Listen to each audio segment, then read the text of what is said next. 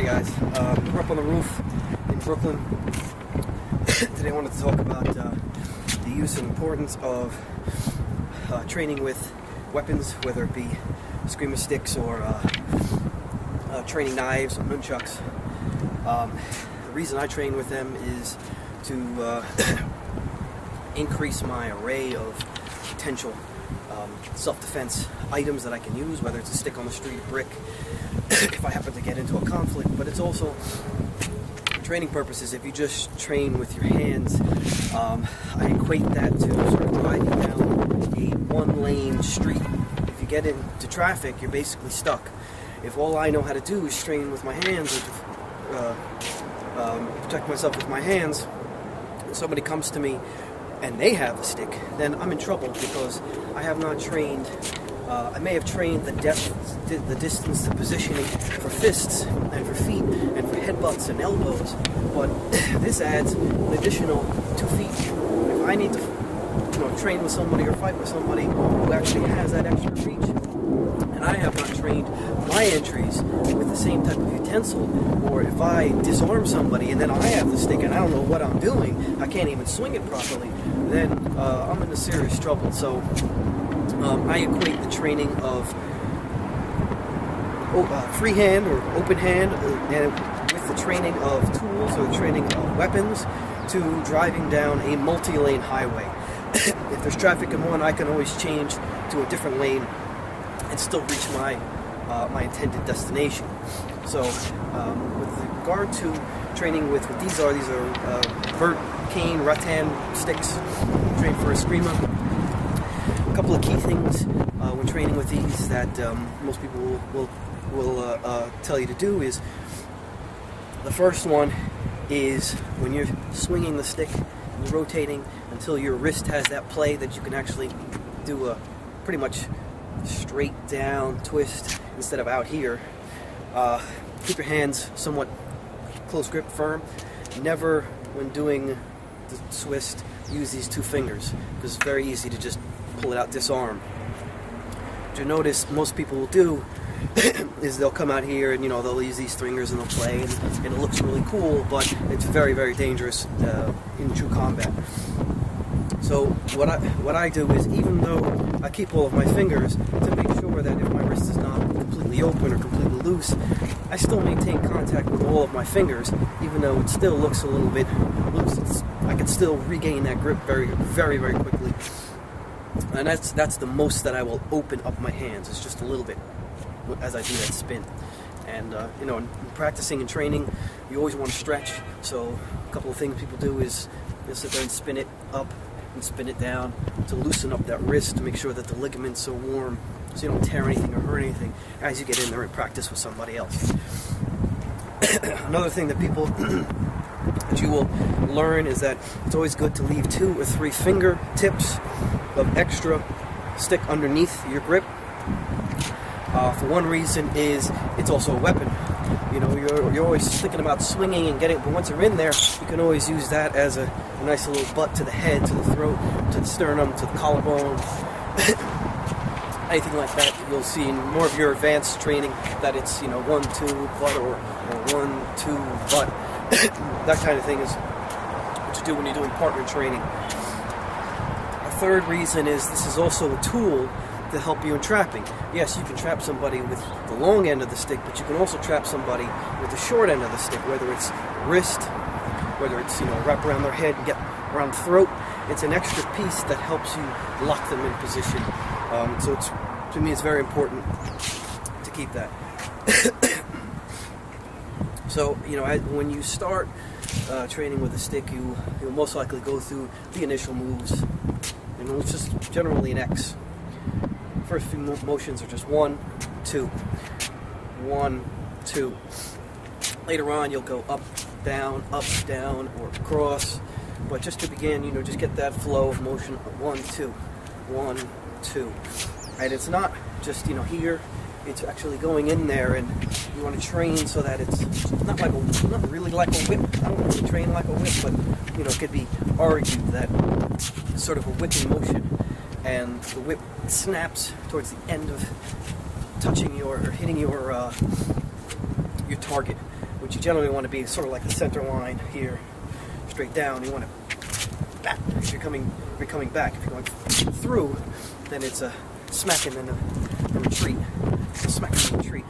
Smack and retreat. And you generally always want to bring back to sort of that guard hand, training with one stick or training with two sticks, because if I come over here, then that's just one motion. I really don't have anything unless I come back in this this way.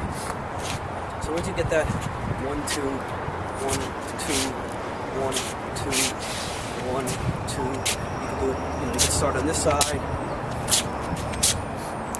At the same time, as you develop it, you always want to keep motion, of course, because motion is important. There are different levels. There's hitting at the knees, there's hitting at the waist, and there's hitting at the face. You also have stabs and jabs. You can do so many things, and what you'll notice over time is that a lot of the motions sort of mimic many of your open hand sort of punches and deflecting positions or deflecting actions. So you can get into it, do two-hand training, get a lot of flips or this type of motion, up, train this. Again, you always want to have your limbs sort of loose, open. You always want to stretch so you don't tear anything, hurt it, because it's actually rotating your shoulder joints. You want to make sure that they're open. Your wrist, your elbow is also pivoting. So make sure that your joints are open. And once you get familiar with the strokes and just sort of the strokes and how to bring it back, then you'll start to realize your distance. I'm not getting too close to my camera because I don't want to bash it. But as you train, you can actually see the distance and train your focus on the distance. The distance of this stick adds, again, almost another 2 feet here to my strike. So again, training with weapons helps you further your understanding of the distance principles, further your understanding of the motion principles, the position principles, and in general, it just makes you a much more well-rounded fighter, more well-rounded training partner for other people and for yourself, to just learn the true concept or true essence of what we are doing. And it's all about motion. It's all about motion and the reaction of motion. Two bodies moving in opposite directions, or two bodies moving in the same direction. It's all of that sort of physics, sort of concepts.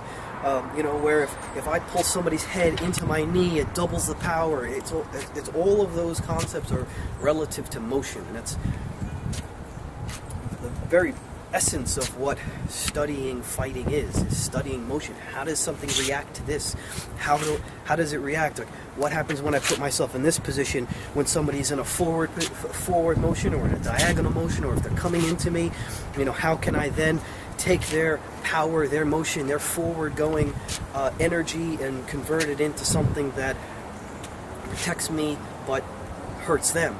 So, that's why I train not just with open hands, not just, any particular style, whether it's Taekwondo for kicking, whether it's Wing Chun for center line theory, whether it's boxing for, quick jab, uppercut, so that I can transfer from Wing Chun straight to a quick boxing punch and then back to Wing Chun. Or if I can do a quick snap kick and that to get my entry in there and then get into grappling, close range, or Wing Chun type fighting. Fighting with tools, fighting with weapons is extremely important in helping you, again, understand the overall function, the overall motion pattern, and improve distance. Because if I'm up against somebody who has a stick, my reaction is much different. I'm not going to get in close because he can smack me in the head from much further distance. For me to get in close, I have to take into account A, his arm, and then B, his hand. B, his weapon. And a rattan stick has a different width than NunChucks. So I can practice with NunChucks as much as I want. But if I don't have different degrees of length or different degrees of distance that I'm training with specific tools, and knowing that, you know, yeah, so nunchucks can actually have that same, you see the same cross. You see the same cross. You know, there's cooler things you can do with the nunchucks. Nunchucks are always that, you know, that Bruce Lee type of effect, but and they're legal or illegal in many states, including New York. These are actually a gift to me. But you know, training with those different utensils is extremely important. And then you have the training knife. So you got the length of the nunchucks, you have the length of the rattan stick, and then you have the length of a knife. A knife is much different, much different than a stick, because it cuts. I mean, it stabs, it cuts.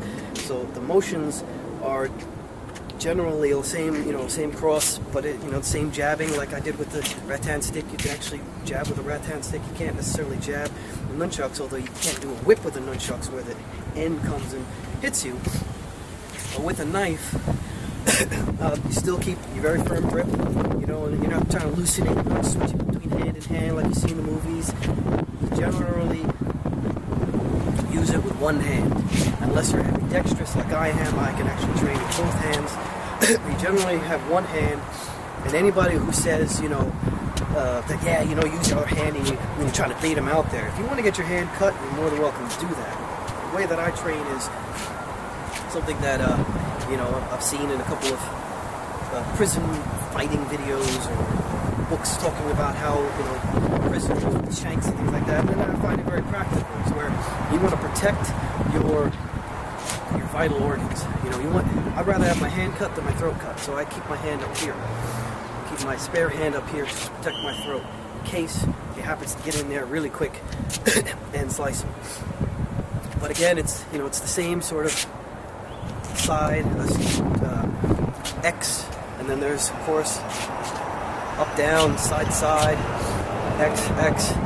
There are many things that you can do, and again, it deals with position, it deals with movement, mobility, and it deals with distance. If I'm way out here, I can swing my knife all I want, it doesn't matter. But as soon as I get in close, that's really, you know, when you need to be prepared. Your hand comes up here, your knife is sort of right in front of you. Keep it straight, aimed at the person, not like this, not like this. You're not stabbing them like this. Nobody fights like that. If they do, then they're in serious trouble. I'm not going to break my hand like that, so we can get in there and just really quickly cut. So, again, training with a knife is very similar. You start slow with just sort of the diagonal slashes. Learn your distance, learn your motion.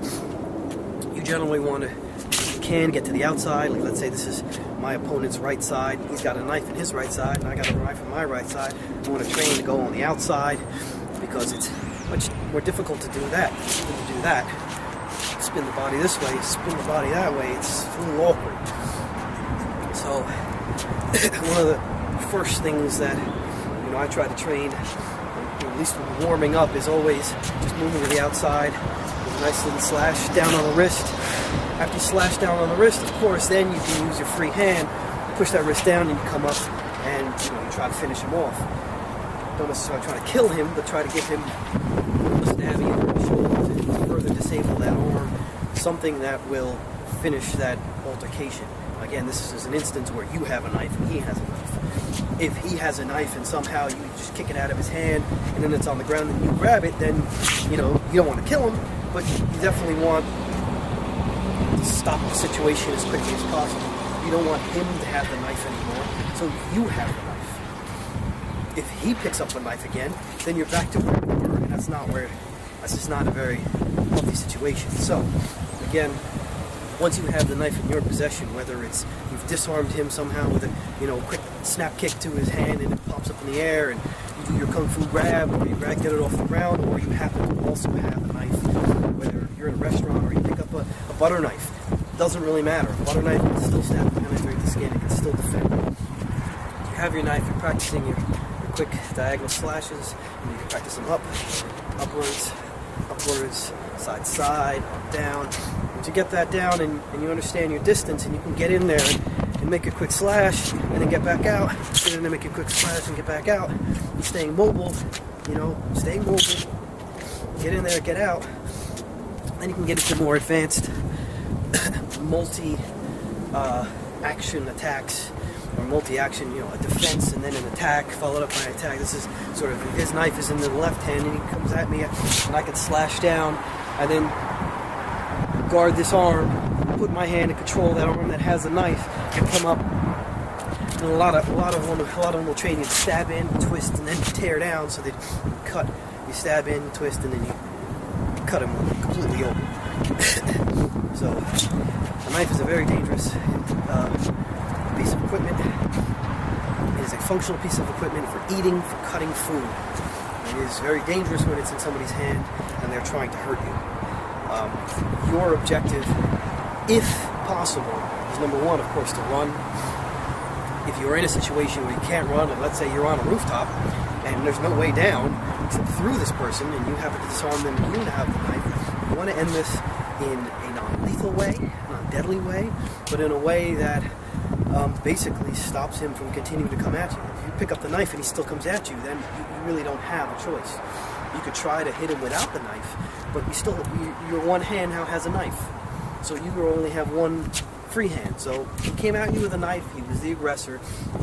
You can defend yourself in many states without getting into serious trouble, but if it's life or death for you, you really don't have a choice. You have to make that decision. You have to come over that hurdle.